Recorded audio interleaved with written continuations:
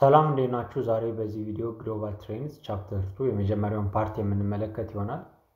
እንደሚታወቀው ይሄ ሁለተኛው የዩቲዩብ ቻናላችን ነው ወይም ደግሞ ካምፓስ 1.2 ሁለተኛው የዩቲዩብ ቻናላችን ነው። ይሄኛውን የዩቲዩብ ቻናል ሰብስክራይብ ያላረጋችሁ ሰብስክራይብ እንድታረጉና አበረታታችኋለሁ። ምክንያቱም እዚህ በኋላ የምንለቃቸው ሁሉም ቪዲዮዎች የሚለቀቁት እዚህኛው የዩቲዩብ ቻናል ላይ ስለሆነ ቻናሉን ሰብስክራይብ ካላረጋችሁ አዲስ ቪዲዮዎችን ስለቅ ላይ ደርሳችሁ ይችላል። ስለዚህ ቻናሉን ሰብስክራይብ በማድረግና የኖቲፊኬሽን አይኮኗን በመንካት የምንለቃቸው ቪዲዮዎች እንዳለ እንዲደርሳችሁ ማድረግ ትችላላችሁ። ስለዚህ ቀጥታ ወደ ትምህርቱ ነው የምንሄደው። ስለዚህ ቻፕተር 2 የሚያወራው አንደርስታንዲንግ ፎሬን ፖሊሲ ኤንድ ዲፕሎማሲ ነው። በዋነኝነት ስለ ፎሬን ፖሊሲ እና ስለ ዲፕሎማሲ ነው የምናወራው። ዛሬ በዚህ ቪዲዮ የምንመለከተው 2.1 ወይም ደግሞ ዲፋይኒንግ ናሽናል ኢንተረስት ስለ ናሽናል ኢንተረስት ነው የምናወራ። ስለዚህ ስለ ፎሬን ፖሊሲ የምናወራ ከሆነ ስለ ናሽናል ኢንተረስት የግድ እናወራለን ማለት ነው። ምክንያቱም ሁለቱ የማይለያዩ ነገሮች ናቸው። ስለዚህ ፎሬን ፖሊሲ ማለት ምን ማለት ነው? የአንድ ሀገር አክሽን ዲሲዥን ወይም ደግሞ ጎል ከሌላው ውጭ ካለው ዓለም ጋር ያላት አንዲት ሀገር ውጭ ካለው ዓለም አንፃር ያላት አክሽን ድርጊቷ ውሳኔዎቿና ጎሎቿ ያ ፎሬን ፖሊሲ ይባላል። ወይም ደግሞ it is the driving motive behind foreign policy is the pursuit of national interest። ከፎሬን ፖሊሲን ድራይቪንግ ሞቲቭ አንድ ሀገር ፎሬን ፖሊሲዋን ስታወጣ ያን ፎሬን ፖሊሲ እንዲዘጋጅ ድራይቪንግ ሞቲቭ ያ ምን ይባላል? ናሽናል ኢንተረስት ይባላል ማለት ነው። ስለዚህ ስቴት አዶፕት ፎሬን ፖሊሲ to achieve and promote their national interest። ስለዚህ በዋነኝነት ስቴቶች ወይም ሀገራቶች ፎሬን ፖሊሲን አዶፕት የሚያደርጉት የሚያዘጋጁት ናሽናል ኢንተረስታቸውን ለማስጠበቅ ነው ማለት ነው። ስለዚህ እዚህ ጋር እንደምንረዳው ፎሬን ፖሊሲ በዋነኝነት ሲዘጋጅ ከጀርባው ወይም ደግሞ ድራይቪንግ ሞቲቭ ምንድነው? ናሽናል ኢንተረስት ነው ወይም ደግሞ በአማርኛው የሀገር ጥቅም ማለት ነው።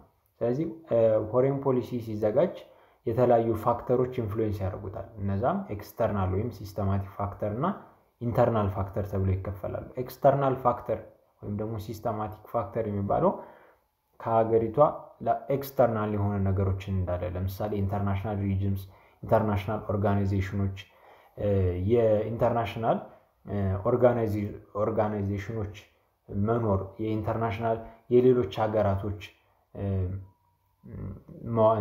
ገቨርንመንቶች እና ደግሞ ግሬተር ፓወር መኖሩ ኢንተርናሽናል ሌቭል ላይ ሱፐር ፓወሮች መኖራቸው ይሄ ሁሉ ኤክስተርናል ወይም ሲስተማቲክ ፋክተር ይባላል። ከነዚህ አንፃር የአንድ ሀገር ፎሬን ፖሊሲ ሊቃኝ ይችላል ማለት ነው። ሌላኛው ደግሞ ኢንተርናል ፋክተር ነው። ከኢኮኖሚ ከቴክኖሎጂ እና ከሚሊታሪ አንፃር የአንዲት ሀገር ፎሬን ፖሊሲ በኢንተርናል ፋክተሮች በእነዚህ ኢንፍሉዌንስ ሊደረግ ይችላል ማለት ነው። ስለዚህ ናሽናል ኢንተረስት ምንድነው ካል it is the reason data ወይም ደግሞ the reason of state ይባላል። ይሄ ደግሞ ምንድነው? to justify its action and policy toward other state at international level። ናሽናል ኢንተረስት ማለት የአንድ ሀገር ሪዝኗ ምክንያቷ ያቺ ሀገር ጀስቲፋይ ለማድረግ ፖሊሲዎቿንና አክሽኖቿን ጀስቲፋይ በኢንተርናሽናል ሌቭል ላይ ጀስቲፋይ ለማድረግ ጀስቲፋይ ማለት ምንድነው? አመክንዮ ለመስጠት ለምሳሌ የሆነ አንዲት ሀገር የሆነ ድርጊት ብትፈጽም ወይም ደግሞ ፎሬን ፖሊሲዋ ከሆነ አንፃር ቢቃኝ ወይም ደግሞ ቢዘጋጅ ምክንያቱ ምንድነው ሲባል ናሽናል ኢንተረስቱ ነው ማለት ነው። የሀገር ጥቅም ነው ዋና መሰረቱ። ስለዚህ ናሽናል ኢንተረስት ኢትስ ሴት ኦፍ ቫልዩ ኦሪየንቴሽን ጎል እና ኦብጀክቲቭ ነው። አንድ ሀገር በኢንተርናሽናል ሪሌሽን ዙሪያ ማሳካት የምትፈልገው ቫልዩዎቿ፣ ኦሪየንቴሽኖቿ፣ አካሄዶቿ፣ ጎል እና ኦብጀክቲቮቹ እነዚህ ሁሉ ናሽናል ኢንተረስት ስራ አሉ። ስለዚህ ግን ናሽናል ኢንተረስት ሚኒንጉ ላይ ስኮፑ ስፋቱ ላይ ምን ሆናት ናሽናል ኢንተረስት የሚያካተው የሚለው ላይ ኮንትሮቨርሺዎች አሉ። የተለያዩ ሰዎች ወይም ደግሞ የተለያዩ ምሁራኖች የተለያየ ሐሳብ ይሰጣሉ። ለምሳሌ ከሆልስቲ አንፃር ናሽናል ኢንተረስት ምንድነው ከተባለ an image of the future state of affairs and future set of conditions that government through individual policy makers aspire to bring about ይላል። ስለዚህ ከዚህ ሰውዬ አንፃር ናሽናል ኢንተረስት ምንድነው?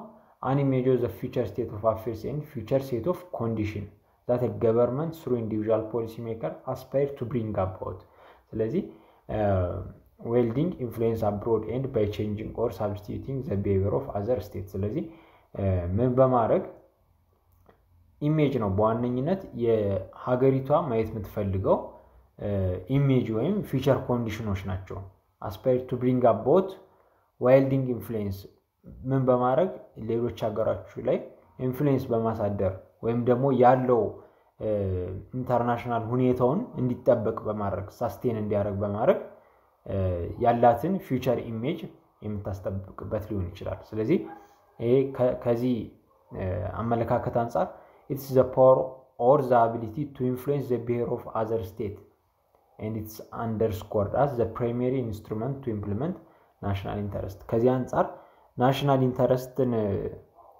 ማስፈጸሚያ ዋነኛው ፕራይመሪ ኢንስትሩመንት ዋነኛው መሳሪያ ምንድነው ፓወር ነው ማለት ነው ወይም ደግሞ ሌሎችን ኢንፍሉዌንስ የማድረግ አቅም ናሽናል ኢንተረስትን የማስጠበቂያ ዋነኛ መሳሪያ ነው ስለዚህ ከዚህ ሰውዬ አንፃር ናሽናል ኢንተረስት በዋነኝነት ሀገሪቷ ማየት የምትፈልገው የፊውቸር የሆኑ ኮንዲሽኖች አፌርሶች እነዛ ሁሉ ናቸው እና በዋነኝነት ደግሞ በኢንፍሉዌንስ ወይም ደግሞ በፓወር ናሽናል ኢንተረስትን ማስጠበቅ ይቻላል ማለት ነው ቀጥሎ ደግሞ according to ሰብሪ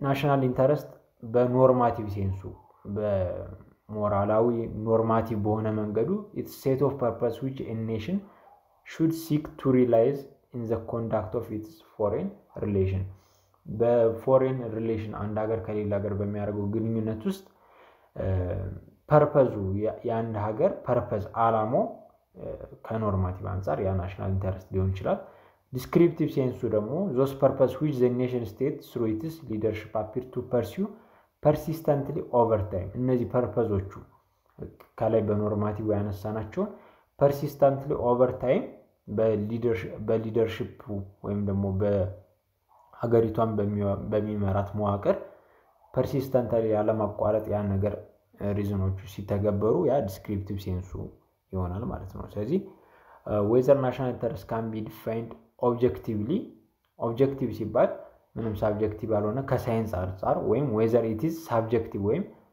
ኢንተርፕራይዝ ከአርት አንፃር ናሽናል ኢንተረስትን ልንከፋፍለው እንችላለን ወይም በሁለት እይታ ልናየው እንችላለን ለምሳሌ ፕላቶ ምንድነው የሚለው the good of police that is the public good could be best be arrived at by philosopher king aid by few highly learned detached and fair minded advisors ስለዚህ ፕላቶ ምንድነው የሚለው የአንድ ፐብሊክ ጉድ the good of the police የህዝቡ ለህዝቡ ጥሩ የሚሆነው ምንድነው ፊሎሶፈር የሆነ ንጉስ ቢኖርና በጥቂት በጣም የተማሩ ሰዎች አድቫይስ ቢደረግ ነው ብሎ ነው የሚያስብ ፕላቶ idea have been used as the inspiration for dictatorial form of government ስለዚህ ይሄ እንደምናየው ይሄ አይዲያ ዲክታቶሪያል ወይም ደግሞ አምባገነን መንግስታት ለነሱ ኢንስፓይሬሽን ይሆናል ምክንያቱም አንድ ኪንግ ነው የሚኖረው ፊሎሶፈር የሆነ አንድ ኪንግ ይኖራል በጥቂት ሰዎች ደግሞ ነው ያ ፊሎሶፈር የሆነ ኪንግ የሚታገዘው ማለት ነው assuming that they should emphasize substance and wisdom of policies rather than procedural issues such as public debate consultation participation and criticism ስለዚህ ይሄኛው አይዲያ የፕሉቶ አይዲያ ምንድነው emphasize የሚያደርገው substance and wisdom of policy የፖሊሲዎች ምን ያህል በጥበብ ፖሊሲዎች ምንድነው ተሰርተዋል ወይም ተዘጋጅተዋል ሚለው ላይ ነው በጣም ፎከስ የሚያደርግ እንጂ ፓርቲሲፔሽን ፐብሊክ ዲቤት ህዝቡ እርስ በርስ በጋራ በአጀንዳዎች ላይ መዋየት ምናምን የሚሉት ነገሮች እንዳለ አይኖሩም ማለት ነው ምክንያቱም አንድ ፊሎሶፈር የሆነ ኪንግ ይኖራል እሱን የሚያግዙት ደግሞ የሚያማክሩት ጥቂት የተማሩ የሚባሉ ዊዝደም አላቸው የሚባሉ ጥበብ አላቸው የሚባሉ ሰዎች ይኖራሉ ስለዚህ one person with strength wisdom knowledge and above all power can make good decisions and participatory decision making ስለዚህ ከዚህ ከፕላቶ አንፃር አንድ ሰው strength ያለው wisdom ያለው ዕውቀት ያለው ሰው የተሻለ እንትኖችን ውሳኔዎችን ሊያሳልፍ ይችላል። ከማን የተሻለ ፓርቲሲፔቶሪያል ዲሲሽን ሜኪንግ ሰዎች በመሳተፍ ብዙ ሰዎች የሚሳተፉበት ዲሲሽን ሜኪንግ ይልቅ ይሄኛው የአንድ ሰው ዲሲሽን ሜኪንግ ይሻላል ይላል ማለት ነው። ስለዚህ ከዚህ አንፃር ማየት የምንችለው ነገር ፎሬን ፖሊሲ ዲሲሽን ኢዝ ኖት ነሰሰሪሊ ኤ ክሊር ከት ኤንድ ራሽናል ፕሮሰስ policies are often generated through great internal political and bureaucratic debates ስለዚህ እዚህ ጋር ኖት እንድትይዙ የሚያስፈልገው ነገር ፎሬን ፖሊሲ ሁሌ ክሊር ከት የሆነ ራሽናል ፕሮሰስ አይደለም እንደዚህ ተብሎ የሚደረግ ብቻ ላይሆን ይችላል። ስለዚህ በተለያዩ ኢንተርናል ፖለቲካል እና ቢሮክራቲክ ክርክሮች ይኖራሉ። ኢንተርናል ፖለቲካል ኢንፍሉዌንሶች ሁሉ ይኖራሉ። ስለዚህ ፎሬን ፖሊሲው ራሽናል ፕሮሰስ ብቻ ላይሆን ይችላል።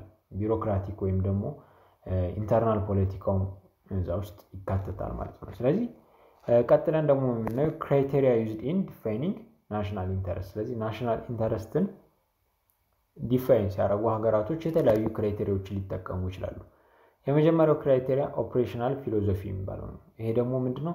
ዲፔንዲንግ ኦን ታይም ሎኬሽን ዩር ኦሪየንቴሽን ቱዋርድ ዘ ወርልድ አራውንድ ዩ and in particular the action of your predecessor you may choose one to measure style of operation ስለዚህ depending on the time በጊዜው እና በሎኬሽን እና ለዓለም ያለን ኦሪየንቴሽን ከዛ አንፃር ሁለት አይነት ስታይሎች ሊኖሩ ይችላሉ። የመጀመሪያው አክት ኢን ኤ ቦልድ ኤንድ ስዊፒንግ ፋሽን ወይም ሳይኖፕቲክ ኦሪየንቴሽን የሚባለው ማለት ነው። ይሄኛው ምንድነው? upon taking office introduce major new practices policies and institutions and እነዚህ ምንድነው? ልክ አንድ ሀገር መሪ ይሄን ስታይል የሚጠቀም ከሆነ ልክ ኦፊስ እንደያዘ ምንድነው ያደርጋል? አዳዲስ ነገሮችን ኢንትሮዲዩስ ያደርጋል። ሜጀር የሆኑ ፕራክቲሶችን ፖሊሲዎችን ያወጣል ማለት ነው። assuming there is enough information to develop a major policy with some confidence that its consequences can be predicted or controlled ስለዚህ ምን በማድረግ ነው አሲዩም የሚያደርገው ምንድነው? ኢናፍ ኢንፎርሜሽን አለ፣ በቂ መረጃ አለ፣ ምን መተግበር እንዳለበት በቂ የሆነ መረጃ ስላለ ቀጥታ አዳዲስ ለውጦችን ሜጀር የሆኑ ፕራክቲሶችን ፖሊሲዎችን ማውጣት ይጀምራል እና ምንን ፕሪዲክት ማድረግ ይቻላል ተብሎ ማለት ነው። ኮንሲኩዌንሱን እነዛ አዲስ ፖሊሲዎች አዲስ ፕራክቲሶች ሲደረጉ የሚመጣው ምንድነው? ኮንሲኩዌንስ ወይም የሚመጣው ለውጥ ፕሪዲክት የሚደረግ የሚገመትና ኮንትሮል የሚሆን እንደሆነ ታስቦ ነው። ስለዚህ የመጀመሪያው ይሄ ነው። ሁለተኛው አክቲን ኮሽን ፕሮቢንግ ኤንድ ኤክስፐሪመንታል ፋሽን። ይሄ ደግሞ ኢንክሪመንታል የሚባለው ደግሞ ምንድነው? በጥንቃቄ ዲፕሊ ጥንቃቄ ተወስዶ ነው እያንዳንዱ ድርጊቶች የሚደረጉት ማለት ነው። ፎሎዊንግ ኢን ትራያል ኤንድ ኤረር አፕሮች። ስለዚህ ትራያል ኤንድ ኤረር አፕሮችን በመጠቀም ትራያል ኤንድ ኤረር ፖሊሲዎችን እያስተዋወቁ ስህተቶች ሲኖሩ ዞሮ እያረሙ እንደዚህ አይነት ማለት ነው። assuming complexity of political and economic problems and worrying about their consequences። ስለዚህ ይሄኛው ስታይል አሲዩም የሚያደርገው ፖለቲካል እና ኢኮኖሚክ ፕሮብሌሞች በጣም ኮምፕሌክስ ናቸው እና ኮንሲኩዌንሳቸውም እንደዛው የተወሳሰበ ነው። ስለዚህ በጥንቃቄ ነው እያንዳንዱ አክሽን የሚወሰደው ማለት ነው። seek to perfect existing legislations policy institution and practice። በዋነኝነት ይሄ ስታይል የሚጠብቀው ወይ የሚፈልገው ነገር ፐርፌክት ማድረግ ነው። አሁን ያሉትን ህጎችን ፖሊሲዎችን ተቋማቶችን ምን ማድረግ ላይ ነው? ፐርፌክት ማድረግ ላይ ነው ማለት ነው። ስለዚህ ይሄኛው አክት ኢንክሪመንታል ከሆነ በጥንቃቄ የሚደረግ ነው። ሳይኖፕቲክ ከሆነ ደግሞ ቦልድ ኤንድ ስዊፒንግ በጣም ቦልድ ድፍረት ያለው ስዊፒንግ ፋሽን ነው። በቃ ራሱን አዳዲስ ለውጦችን ምናምን ወዲያው እንትን የሚል ነው ማለት ነው። ይሄኛው ኦፕሬሽናል ፊሎሶፊ አንፃር ነው።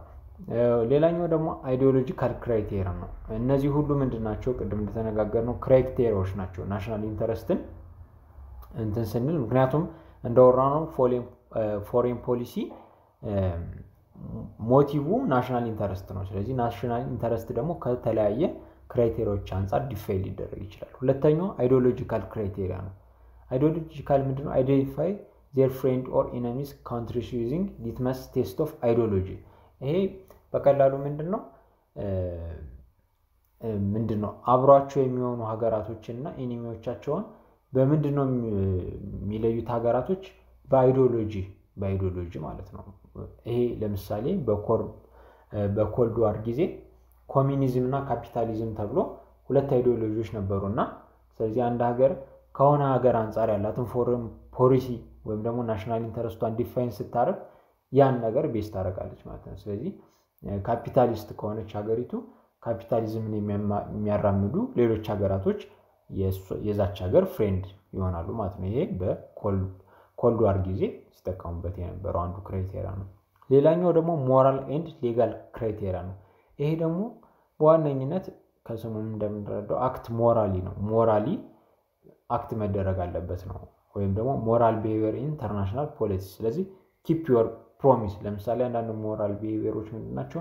ፕሮሚሶችን ኪፕ ማድረግ። ለምሳሌ የተፈራረሟቸው ትሪቲዎች ካሉ እነዛን ኪፕ ማድረግ። ሊቪንግ ኤንድ ሌቲንግ አዘር ሊቭ። ፑር እና ዲስአድቫንቴጅ የሆኑ ሀገራቶች መኖር እንዲችሉ አቅም እንዲኖራቸው ማድረግ። አቮይዲንግ ኤክስፕሎይቴሽን ኤንድ አንኢቨን ዲቨሎፕመንት ቢትዊን ዲቨሎፒንግ ካንትሪ ኤንድ ዘ ዲቨሎፕድ ዋን። ስለዚህ በደቡብ ሀገራቶችና ባለደጉ መካከል ያለውን አንኢቨን ያልተመጣጠነ እድገት ይሄን ሁሉ ማስቀረት ነው። ስለዚህ ሞራል ኤንድ ሌጋል ክራይቴሪያው አክት ሞራሊ ነው። የተሻለ ከሞራል አንፃር የተሻለ ነገሮችን ልክ እንዳያቸው ያን መተግበር ነው ማለት ነው። ስለዚህ ጀነራሊ ስታንዲንግ አፕ ፎር ዘ ፕሪንሲፕል ቱ ዊች ዩ አር ሞራሊ ኮሚትድ። በዋነኝነት ሞራሊ ሀገሪቱ ኮሚትድ ነኝ ብላ ለምታስበው ነገር መቆም ነው። ፎሬን ፖሊሲዋም ናሽናል ኢንተረስቷንም ዲፋይን የሚያደርገው ማለት ነው። ሌላኛው ፕራግማቲክ ክራይቴሪያ ነው። ፕራግማቲክ ከሆነ ደግሞ ኦሪየንቴሽን ኢዝ ሎኪ ማተር ኦፍ ፋክት ኦር ኖት ኢሞሽንስ ኤንድ ፕሮፌሽንስ። ስለዚህ ይሄኛው ደግሞ ፕራግማቲክ ሞር ሪያሊስቲክ ከሚለው ቪው አንፃር የሚታይ ነው። ምንድነው ፋክት ነው። እዚህ ዋናው ክራይቴሪያችን መሆን ያለበት ፋክት ነው። ስለዚህ with the sense of produce and with the sort of rationality አመክንዮን በመጠቀም ምክንያትን በመጠቀም ነው ፎሬን ፖሊሲዎች ናሽናል ኢንተረስቶች ዲፋይን የሚደረግ ማለት ነው። አክት ኦን ዘ ቤዝ ኦፍ ሳይንቲፊክ አናሊሲስ ኦፍ ኮስት ኤንድ ቤኔፊት ሜሪት ኤንድ ዲሜሪት። ስለዚህ በልክ ማተር ኦፍ ፋክት ነው እንዳልነው ሳይንቲፊክ አናሊሲስ ነው። ኮስት እና ቤኔፊት ነው እዚህ ጋር የሚሰለው። ሜሪት እና ዲሜሪት ምን ጥቅም ያመጣል፣ ይሄን ናሽናል ኢንተረስታችን ከዚህ አንፃር ዲፋይን ብናደርግ ምን ጥቅም ያመጣል፣ ምን ጉዳት ያመጣል ማለት ነው። ስለዚህ ዊዛውት ኮንሲደሪንግ ኖርማቲቭ ኢሹ ቅድም ያልነው ተቃራኒ ማለት ነው። ምንም አይነት ኖርማቲቭ የሆኑ ነገሮችን ኮንሲደር ሳናደርግ ጥያቄ ውስጥ ሳናስገባ ማለት ነው። ስለዚህ ኢሹ ዛት ኢንቮልቭ ጀጅመንት ባድ ነው ጉድ ነው ምናምን የሚሉ ነገሮች ሁሉ አይኖሩም ማለት ነው። በዋነኝነት ፕራግማቲክ ክራይቴሪያ ላይ ፋክት እና ሳይንቲፊክ ኤቪደንሶች አናሊሲሶች ናቸው ቤዝ የሚሆኑት ወይም ደግሞ እንደ ክራይቴሪያ የሚታዩት። ሌላኛው ፕሮፌሽናል አድቫንስመንት ክራይቴሪያ። ይሄ ደግሞ ፕሮፌሽናል አድቫንስመንት ክራይቴሪያ ፐርሰናል ሳክሰስ ጋር የተያዘ ነው። የሀገር መሪዎች እንዲኖራቸው የሚፈልጉት ፐርሰናል ሳክሰስ ጋር የተያዘ ነው። ኮንሲደሬሽን ኦፍ ዮር ፕሮፌሽናል ሰርቫይቫል ኤንድ ግሮዝ። ስለዚህ የፕሮፌሽናል ሰርቫይቫላችን መቀጠል አለመቀጠሉን ግሮዙን ወይም ደግሞ ሳክሰስ ጋር ነው ማለት ነው። ሊደርስ ሜት ቹዝ ኮንፎርሚቲ ቱ አይዘር ፖፑላር ፕሬሸር ኦር ስትሮንግ ኤሊትስ ሁ ሳፖርት ዘይ ኮንሲደር ኢንዲስፔንሲብል ፎር ዜር ፖለቲካል ሰርቫይቫል። ስለዚህ ኮንፎርሚቲያቸው ወይም ደግሞ የሚከተሉት ናሽናል ማለት ዲፋይን የሚያደርጉት ናሽናል ኢንተረስታቸውን ምን ያህል ለነሱ ለሊደሮቹ ያስቀጥልላቸዋል ነው የሚለው ነው ዋናው ነገር።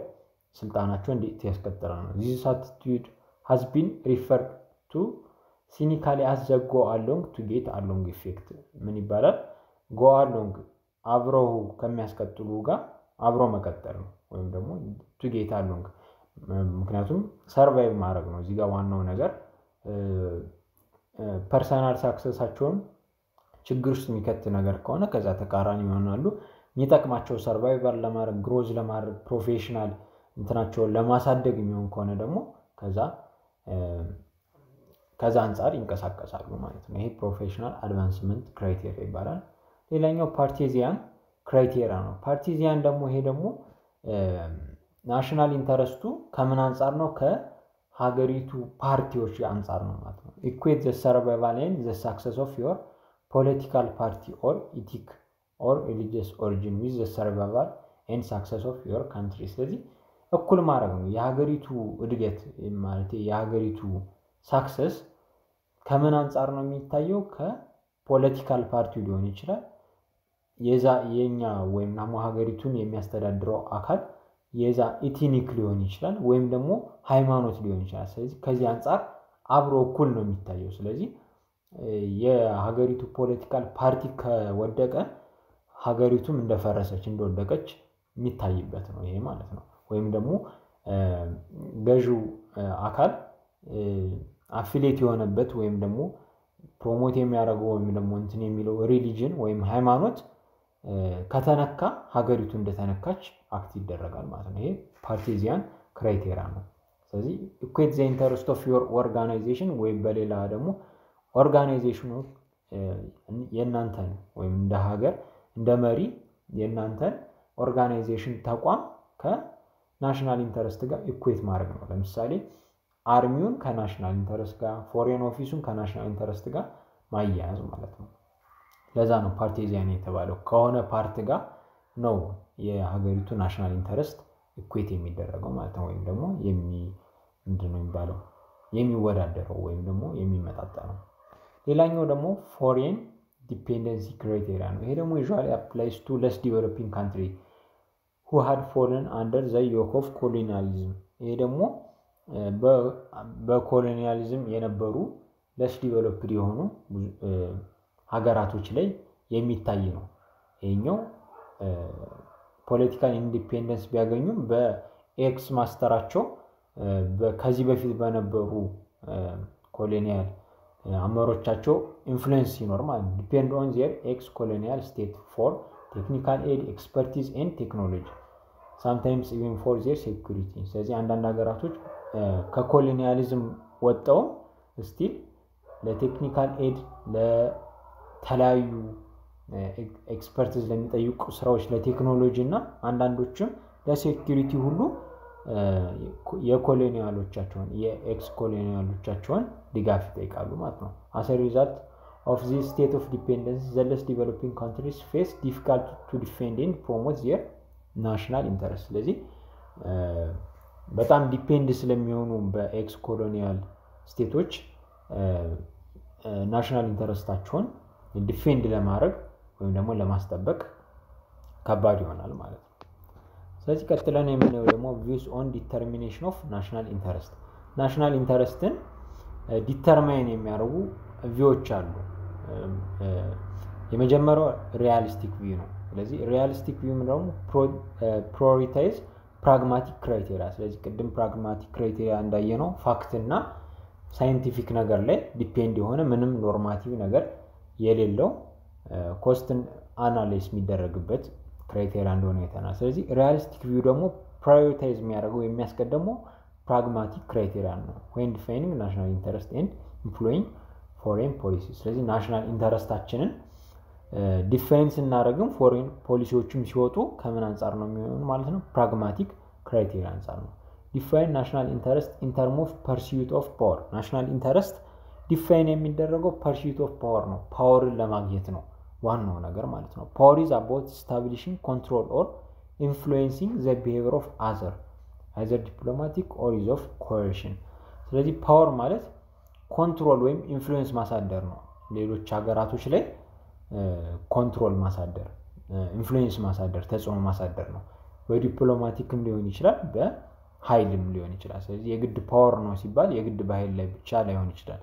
በዲፕሎማቲክም ቢሆን ዋናው ዓላማው ግን ምንድነው? ፓወር ኢንፍሉዌንስ ሌሎች ሀገሮች ላይ ማሳደር ነው ከሪያሊስት ቪው አንፃር ማለት ነው። International politics is a struggle among state and the prime interest of state is survival and security among other things። ስለዚህ ቻፕተር 1 ላይ እንዳየነው ኢንተርናሽናል ፖለቲክስ it's a struggle among states። ስለዚህ ኢንተርናሽናል ፖለቲካው በስቴቶች መሃል የሚደረግ ስትራግል ነው እና የአንድ ሀገር ፕራይሜሪ የሆነው ኢንተረስቷ ምንድነው? ሰርቫይቭ ማድረግ መቀጠል እንደ ሀገር፣ ከዛ ደግሞ ሴኩሪቲ ነው የሀገሪቷ ደህንነት መጠበቅ ነው ከምን አንፃር ከሪያሊስት ቪው አንፃር ማለት ነው። ስለዚህ ናሽናል ኢንተረስት ምንድነው? ኢንሹሪንግ ሰርቫይቫል ኤንድ ሴኩሪቲ ኦፍ ስቴት ዛን ቶኪንግ አባውት ጀስቲስ ኤንድ ሞራሊቲ። ስለዚህ ከሪያሊስቲክ ቪው አንፃር ናሽናል ኢንተረስት በዋነኝነት የሀገሪቱን ሰርቫይቫል ማስቀጠል ነው፣ ወይም ደግሞ ሀገሪቷን ማስቀጠልና ሴኩሪቲዋን ደህንነቷን ማስጠበቅ ነው። ስለ ጀስቲስ ስለ ሞራሊቲ ምናምን ማውራት አይደለም ማለት ነው። ስለዚህ ሪያሊስቲክ ቪው ከዚህ አንፃር ማየት እንችላለን። ኤንድ ተጨማሪ ደግሞ ሊደርስ መስት ቢ አዌር ኦፍ ዘ ስኮፕ ኦፍ ናሽናል ኢንተረስት ኤንድ ዜር ፎሬን ፖሊሲ ሹድ ቢ ፕሮፖርሽናል ቱ ዜር ካፓቢሊቲ። ስለዚህ ፐርዱዋንስ ኢዝ አቢሊቲ ቱ አክሰስ ዋንስ ኒድ ኤንድ አስፓይሬሽን ዌል ኬርፉሊ ባላንሲንግ ዘም አጌንስት ዘ ኒድ ኤንድ ዘ አስፓይሬሽን ኦፍ አዘር። ስለዚህ የሌሎችን ፍላጎትና አስፓይሬሽናቸውን በማየት የኛን ወይም ደግሞ የራስን ምንድነው ስኮፕ ኦፍ ናሽናል ኢንተረስቱን ፎሬን ፖሊሲያችንን ማስተካከል ከዛ አንፃር ይሄ በሪያሊስት ቪው ላይ ያለ ነው ማለት ነው። ቀጥለን የምናየው ደግሞ አይዲያሊስት ቪው ነው። ስለዚህ አይዲያሊስት ቪው ደግሞ የሪያሊስት ቪው ተቃራኒ ነው ማለት እንችላለን። ምክንያቱም ስትሮንግ ቢሊፍ ኢን ዘ ሪቫለንስ ኦፍ ሌጋል አይዲዮሎጂካል ኤንድ ሞራል ኢለመንት። ስለዚህ ሪያሊስት ቪው ላይ የሌሉ እዚህ ላይ ያሉ ነገሮች ሌጋል አይዲዮሎጂካል ላይ ወይም ደግሞ ሞራል ኢለመንቶች አሉት። ከሞራሊቲ አንፃር የተለያዩ ኢለመንቶች አሉት ማለት ነው። they don't see legal and moral factor apart from the so called reality። ስለዚህ ከአይዲያሊስት ቪው ምንድነው ሪያሊቲ ሲባል ሌጋል እና ምንድነው ሞራል ፋክተር ነው። በቃ ሌጋል ሪያሊቲ ሲባል ልክ ምንድነው ሪያሊስት ቪው ላይ ስናይ ግን ሪያሊቲ ማለት ፋክት ነው። አሁን ላይ ኢንተርናሽናል ሲስተሙ ያለበት ፋክት ነው። አይዲያሊስት ቪው ላይ ግን አይዲዮሎጂ ወይም ደግሞ ሞራል ኢለመንቱ እንደ ሪያሊቲ ነው የሚታየው ማለት ነው። ስለዚህ ስፔሲፊክ አክሽን ኤንድ ኦብጀክቲቭ ኦፍ ፎሬን ፖሊሲ ሃቭ ኦፍን ቢን ድራይቭድ ፍሮም ጀነራል ሞራል ኤንድ ሌጋል ጋይድላይንስ ኤንድ ፕሪንሲፕል። ስለዚህ የሀገሪቱ ፎሬን ፖሊሲ ኦብጀክቲቮች አላማዎች ከምን አንፃር ነው ድራይቭ የሚደረጉት? ከሞራል ኤንድ ሌጋል ጋይድላይን የሀገሪቱ ሞራል እና ሌጋል የሆኑ ጋይድላይኖች፣ ፕሪንሲፕሎች፣ ስርዓቶች፣ መዋቅሮች አሏቸው። ከዛ አንፃር ነው ማለት ነው ፎሬን ፖሊሲ የሚቃኘው። ስለዚህ እነዚህን ካየን ቀጥለን አንዳንድ ኖቶች አሉ ሪያሊስት። ስለዚህ ከአይዲያሊስት እና ሪያሊስት አንፃር ማየት ያለብን አንዳንድ ነገሮች፣ አንደኛ ሪያሊስት ፌል ቱ ሪኮግናይዝ ኤንድ ፕሪስክራይብ ሶሉሽን ፎር አድሬሲንግ ግሎባል ፕሮብሌም። ምክንያቱም ሪያሊስቶች ምንድነው ግሎባል ወርልድ ዋይድ ፕሮብሌሞችን አድሬስ ማድረግ አይችሉም በሪያሊስት ቪው የሚንቀሳቀሱ ሀገራት። ምክንያቱም ኢንፋሳይዝ የሚያደርጉት ወይም ደግሞ ትኩረት የሚሰጡት በቃ ስቴት እና ስቴት ብቻ ነው። የአንዲት ሀገር ስቴት እና ናሽናል ኢንተረስቷ ላይ ብቻ ነው ፎከስ የሚያደርጉ። ስለዚህ ልክ እንዳልነው የሀገሪቱ ሴኩሪቲ እና ሰርቫይቫል ነው ዋና ነገር። ስለዚህ ከዚህ አንፃር ሁሉም ሀገር ከራሱ አንፃር ስለሆነ የሚንቀሳቀስ ግሎባል የሆኑ ዓለም አቀፍ የሆኑ ችግሮችን ማየት አይችልም ማለት ነው። አይዲያሊስቶች ደግሞ ቢሊቭ ኦን ዘ ፕሪቫለንስ ኦፍ ኮመን ፕሮብሌም ኦፍ ሂውማን ቢንግ።